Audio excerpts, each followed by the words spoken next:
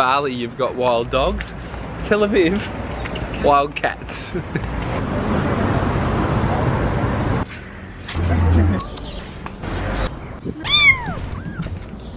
Scared the shit out of me.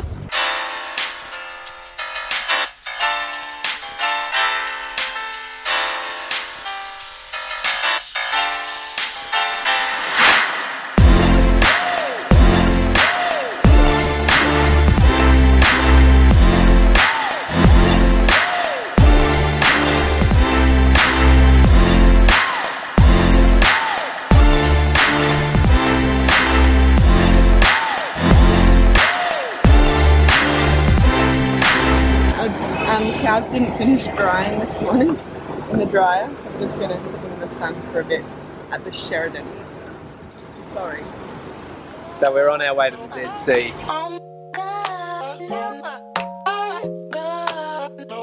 That's that place where the water content is so salty that it makes you float.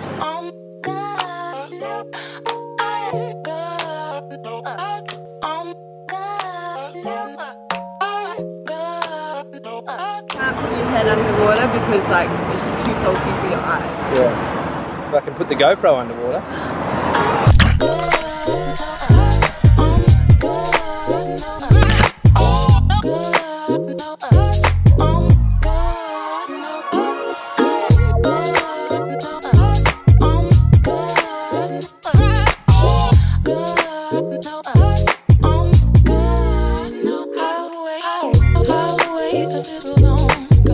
Oh my god, I got salt in my eyes before.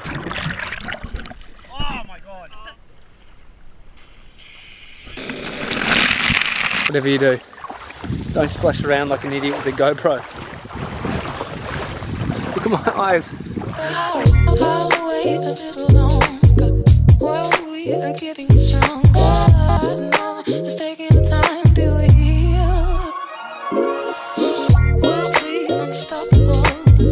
Don't know as I did it before. I needed to know that it was always real. As much as it's our honeymoon, we are in Tel Aviv for a wedding. Yes. Tonight's the wedding in about 45 minutes. And you've just realised something. Well, I've just realised something. You've just realised something? Bit of a wardrobe, not a malfunction, but... non-consideration or something? Amy's top is see-through when she's in the sun. But you wouldn't expect to show everyone. Well, just show me what you got. Take it down. I just want to have a look. Bar it out? Yeah, I'll bar it out.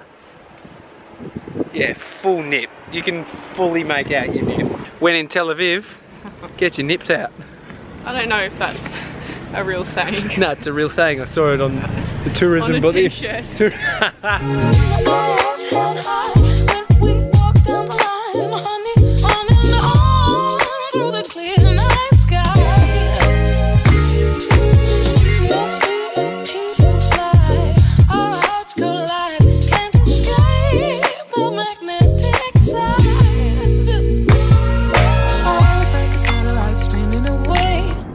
Just a word of caution though, if you've got a white bikini, don't wear it in the mud at the Dead Sea.